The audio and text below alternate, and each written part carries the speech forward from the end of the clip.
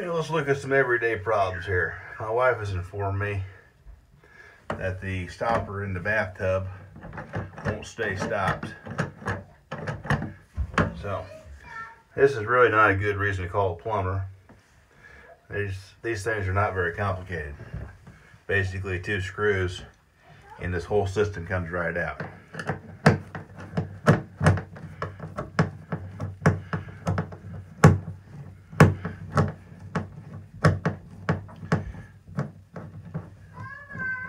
These stoppers are kind of important if you got little kids like I do right now, because they like to fill the tub up with water and play. But when the adults want to take a shower, you want the stopper to work.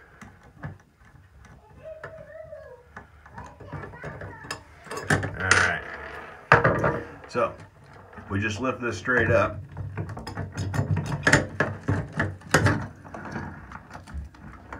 There's the linkage, and here is the stopper. And just a quick inspection here, I can see the problem is a rusted spring. You see this little triangular piece down here under the spring. Well, the spring keeps pressure, so when it's here, it locks. And as you roll over to this side, it locks. But since our spring is rusted and corroded and gone, it's not going to work. This requires a trip to the hardware store. Now, I did a quick search, and this part right here, called the trip lever faceplate, is about $10 down at the big box store. But at my local hardware store, this spring is $1.99. All I need to do is shorten it up so that it fits in the linkage. So far we've got a screwdriver involved in this, and then we're going to get a pair of pliers involved in it. Pull this pin out right here. This little cotter pin's reusable, so don't lose it. Oh. We'll set that aside. Now on the face lever plate,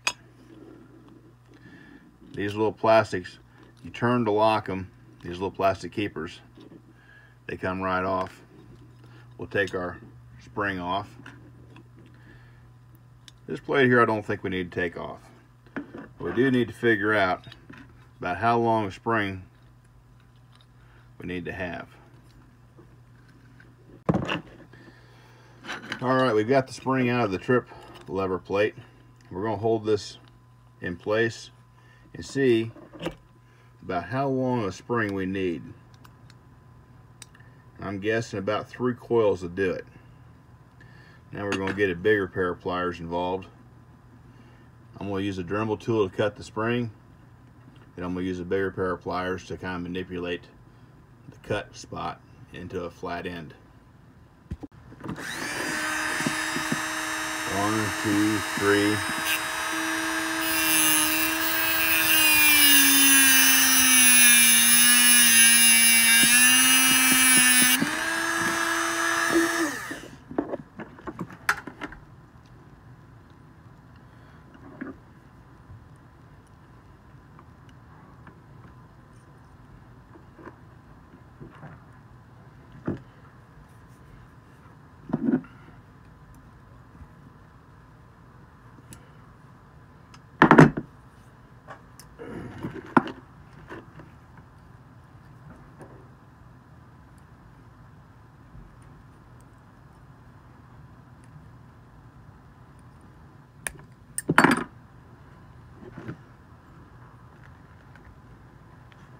There we are.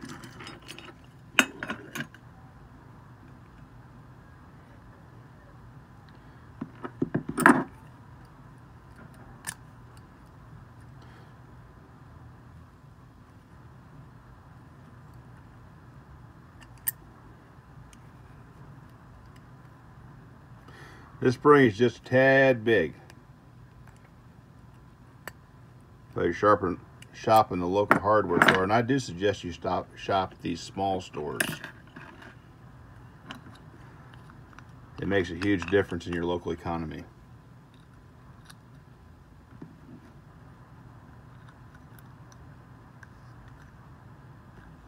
All right.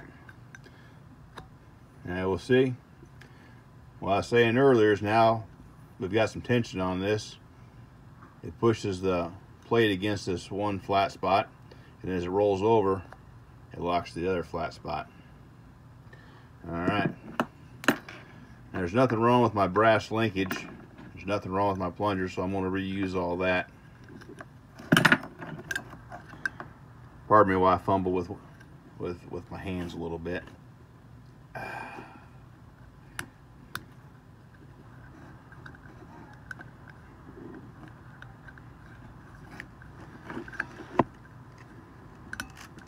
Alright, once you got your cotter pin back in, you'll want to give it just a little spread so it stays.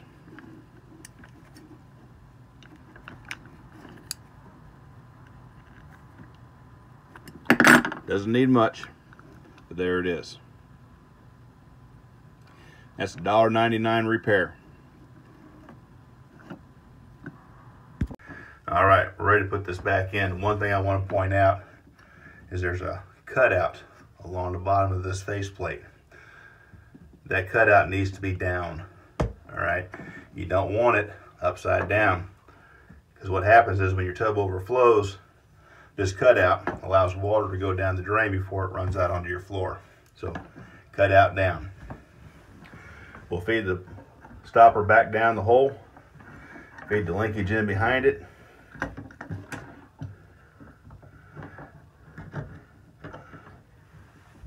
Faceplate in place.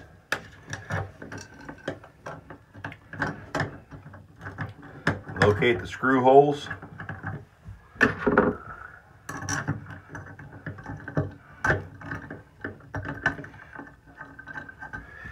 We'll snug them up.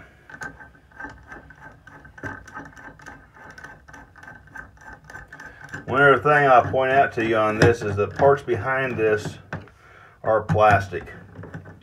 So when I say snug these up, that's exactly what we're doing. When they get tight, you're going to stop. Because when you strip them out, you're going to be back to buying that $10 part that we didn't want. So there it is. 2 fingers. That's a good indicator right there. All right. What I'm doing is I'm using 2 fingers to hold the screwdriver, and when I can't turn it anymore with 2 fingers, that's plenty tight. Look